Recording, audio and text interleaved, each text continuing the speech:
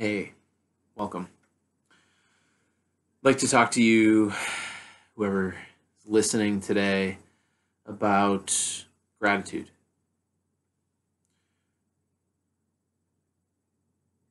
When I started my apprenticeship, my kind of final apprenticeship years,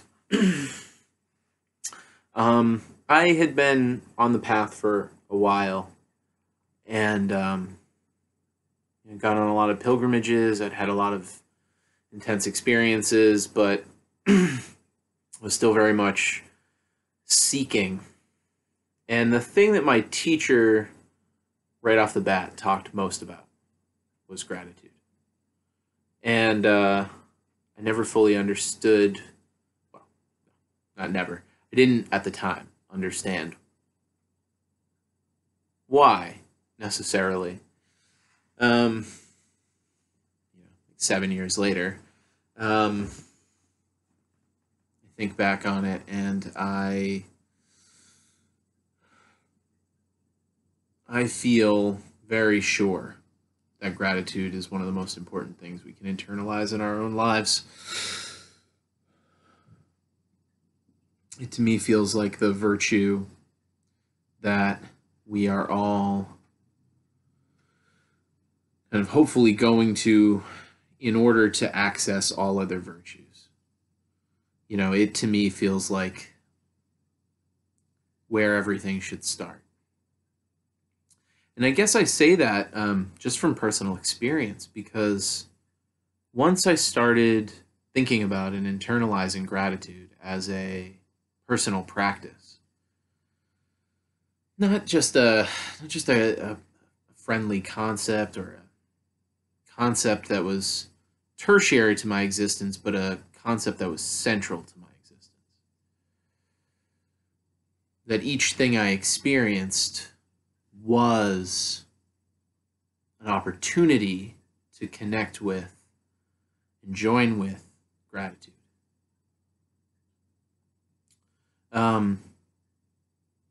As I have done more ritual work, as I've done more mystical work, as I've done more meditative work,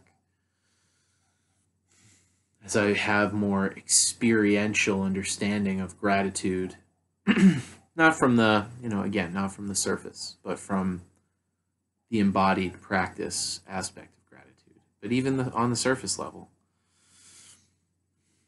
we gain access to the moment in a way which really isn't present without deep gratitude. I mean, it can be present without deep gratitude, but I find gratitude to be that doorway that you can step into so profoundly in order to access whatever moment you are attempting to be in relationship to. The way that we think about gratitude for me is it's a heart-based practice. There's some conceptualization that's useful around gratitude, but I think we all have the emotional content present, and if we don't have the emotional content present, to pull a memory that you were truly grateful for, that upon review of the moment, you find yourself deeply grateful for that experience, for that moment. That to me is, where they start, where the feelings start to make themselves apparent about what gratitude brings into our lives. Not gratitude even in a targeted way. For me, a lot of the focus for personal meditation, a lot of the value has come from gratitude for really simple, basic things as my primary orientation first. So I'm grateful for my breath. If you aren't grateful for your breath right now, hold your breath for too long. You will be.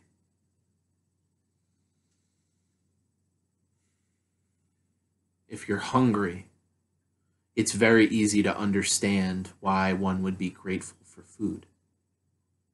If one is thirsty, it would be very easy to understand why someone would be grateful for water.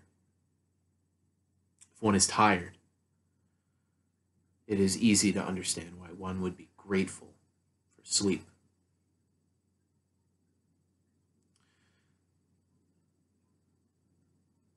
Gratitude, feeling grateful for something, usually invites its opposite. It invites an awareness of lack. I am grateful because I know maybe one day I might want this again. For those of us who have had experience in life, we can understand that. We can embrace that life is not always going to be perfectly kind to us. So gratitude becomes all the more important. Because what we find we have access to from gratitude is a practiced gratitude can pull a positive out of even the most negative moments. When we have lost the most, sometimes is when we stand to gain the most from the moment. And a gratitude is oftentimes, for me, a true opportunity into relationship with what is occurring now. It won't always be positive. And so that's where the solidarity, comes in. That's where all of our other virtues about relationship come in around the ideas of when one of us is suffering. But to be grateful again for the simple, the food in my belly, the water hydrating my cells, the air filling my lungs, reminds us that everything else is, thank you so much. What a gift. What a gift.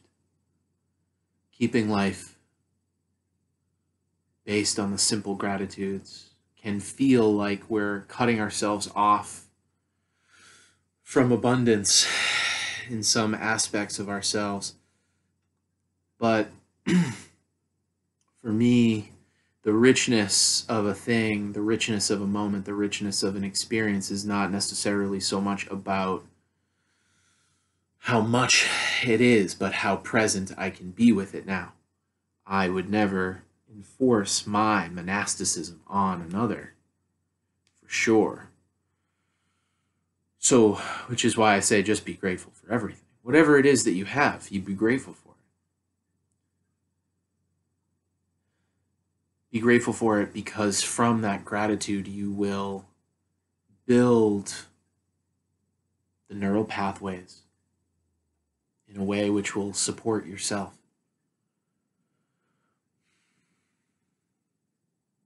They build opportunity for union with the moment, union with others, union with self, union with divine, union with primal,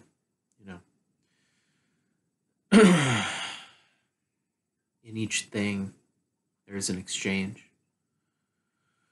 Something's put down, something's picked up. Something's put down, something's picked up. And in the interchange, hopefully, for me at least, we find ample opportunities for gratitude.